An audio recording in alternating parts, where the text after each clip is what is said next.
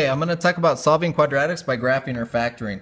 So I think it's better to do it by factoring, but I'll do graphing as well. So if I give you a function rule that looks like this, the first thing that I want you to do is I want you to figure out what the vertex is.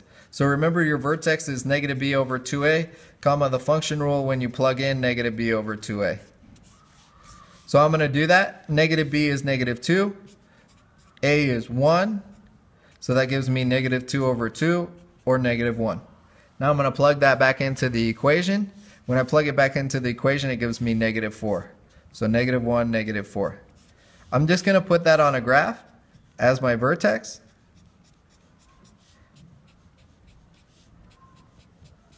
So negative 1, negative 4. Now because a value is 1, when I go over 1, I go up 1. When I go over 1, I go up 1. From the vertex, when I go over 2, I go up 4. When I go over 2, I go up 4. Negative 1, negative. This one should have been right there. So my quadratic looks something like this. And what we're looking for is we're actually looking for the x-intercepts. Those are our solutions when y equals 0. So we're trying to find these 2 points, which this one is 1, and this one's negative 3. So my solutions are x equals 1 or negative 3. If I wanted to write it as a set, I would say x belongs to the rules that x equals 1 or negative 3. Close it up. Or roster notation is probably better. Roster notation says 1, negative 3. That's everything in the set. And that's it. Okay? So pretty simple there. I'll do another example. If I give you a function rule that looks like, first thing we got to do is we got to find the vertex. So the vertex here is going to be negative b, which is 5, over 2 times a, which is 1, which is 5 over 2. It's not really as good to do when it's a fraction, but we're still going to do it. So that squared is going to be 25 over 4 minus 25 over 2, negative 25 over 4, minus 6, which is negative 24 over 4, negative 29 over 4.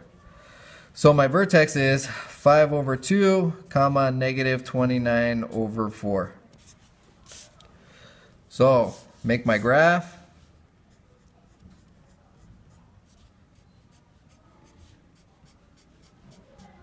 Vertex of 5 over 2, which is 2.5. Negative 29 over 4, which is negative 7.5 and a quarter.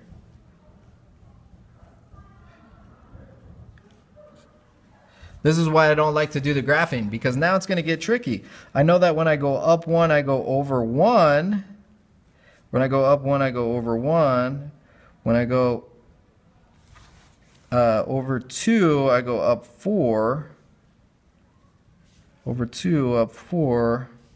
Over 3, up 9. Over 3, up 9. But it's really hard to tell where the point where it actually crosses the x-axis is. On this one, it looks like it's at 1, 2, 3, 4, 5, comma, negative 1. And that could be right. I don't know. But so for this one, I'm going to say that the answer is 5, 0, negative 1, 0. But it's really hard to tell on the graphs. That's why I don't like doing it that much. So I'm going to say that it has the solutions of negative 1, 5. And that's it. Okay? Now, from factoring, I think factoring is a little bit better. We're going to do it slightly different. So what I want you to do on factoring, and we're going to use this exact same example. What I want you to do is, it's called a 4-square method. We're going to make 4 squares. In the first square goes our first term. In the last square goes our last term. We multiply these two together. I have to find two things that multiply together to this and add together to this. Since this is x squared and this is x, each one is going to have an x. Now it needs to multiply to -6 and add to -5. I could list them all out. 6 times -1, 3 times -2, 2 times -3, 1 times -6. I'm going to see which ones add together to -5x. This gives me positive 5x, so that doesn't work. This gives me positive x, so that doesn't work. This gives me negative x, so that doesn't work. And this gives me -5x. So these are the two that I want to use. So in here I'm going to put 1x and -6x. It doesn't matter which one goes in which place. Now what I want you to do is we're going to say, what can I factor out of both of these going up? So what we can factor out of both of these is a 6. Because this is negative, this is negative. Then I want to look at it and I want to say, what can I factor out of both of these? And I can factor out an x. Because this is positive, this is positive. Then I want to go this way and say, what can I factor out of both of these? And it's an x. Because this is positive, this is positive. And what can I factor out of both of these? Is a 1. Because this is positive, this is positive. So my two factors are going to be these guys, x plus 1, and these guys, x minus 6. Now since we're trying to solve, we're going to set both of these factors equal to 0 and solve. So I get x equals -1.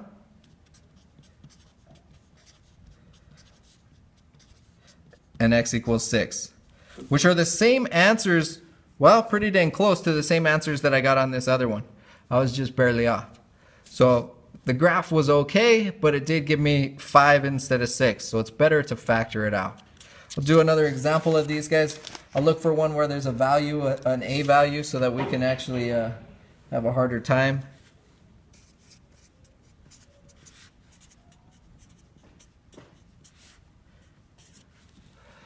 So I'm going to set it up. First thing I'm going to do, first value goes in here, last value goes in here, multiply these together. It has to add to an x, so it's going to be x and x. I want two numbers that multiply together to -20 and add to +1, which is going to be 5 and -4.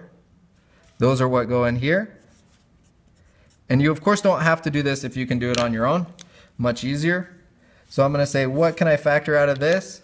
Which is a 2. Since this is negative, this is negative. What can I factor out of this? Which is an x. This is positive, this is positive. What can I factor out of here? Is a 2x. This is positive, this is positive. What can I factor out of here? Is a 5. This is positive, so this is positive. My two factors are going to be 2x plus 5 and x minus 2. Now I'm going to set both of those equal to 0 and solve.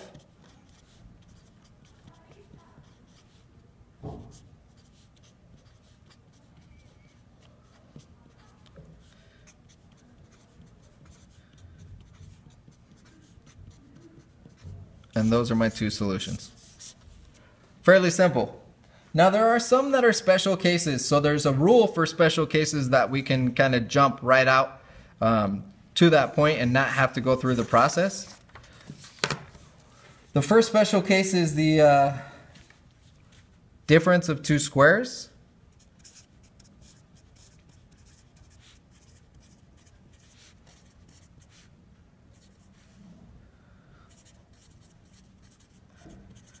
Difference means subtraction. Two squares means that it's the same number, or it's the same value times itself. So if I have f of x equals x squared minus 9, this is a square, this is a square, and this is subtraction. So the rule for that is, well, I'm just going to write it like this. Well, I'm going to write it like this. A squared minus b squared becomes a plus b, a minus b. So for this value, what is being squared here? The x. So it's going to be x plus x minus. What's being squared here is the 3, so it's 3 and 3. So this f of x equals, and since I'm trying to solve it, I would set both of these equal to 0 and solve.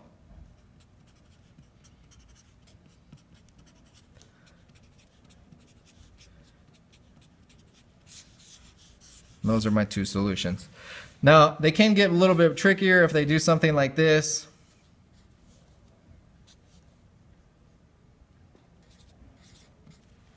It's still the difference of two squares. What times itself gives me this? 4x squared. What times itself gives me this? 9. So plus 9, 4x squared minus 9. Now I have to go an extra step because this is still the difference of two squares. So this isn't going to change because it says plus. But this one is. It's going to become 2x plus 3, 2x minus 3. Now I set them both equal to 0, or all three of them actually. 4x squared plus 9 equals 0, minus 9 minus 9.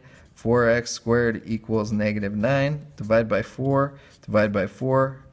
X squared equals negative 9 over 4. When I try to square root both sides, it gives me an error. So these are imaginary numbers. We'll get to those later, but not yet. 2x plus 3 equals 0. Minus 3 minus 3. 2x equals negative 3. Divide by 2, divide by 2. X equals negative 3 over 2. 2x minus 3 equals 0. Plus 3, plus 3.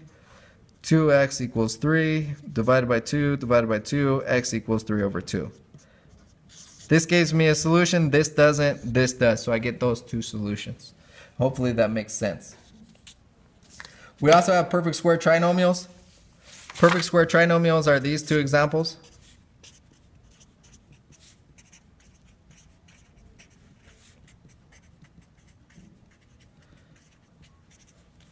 If it gives me a squared minus 2 times a times b plus b squared, then I'm going to turn it into a minus b squared.